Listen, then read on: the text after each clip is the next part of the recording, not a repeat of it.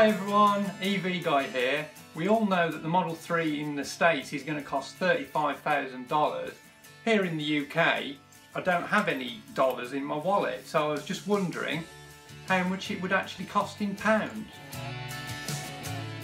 So, it's time to do a little bit of maths. We all know Tesla Model 3 in the States is $35,000. That equates to about £27,000 here in the UK, including tax.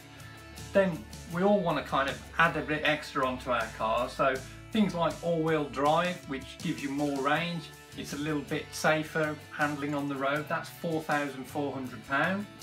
On top of that, you've got autopilot for those long journeys along the motorway, that's £2,200.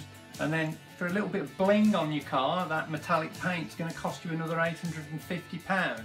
So in total, we're looking at around £35,000 for a moderately spec'd Model 3.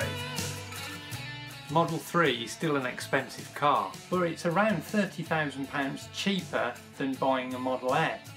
However, in the meantime, I'm going to have to save a few more of these for my Model 3.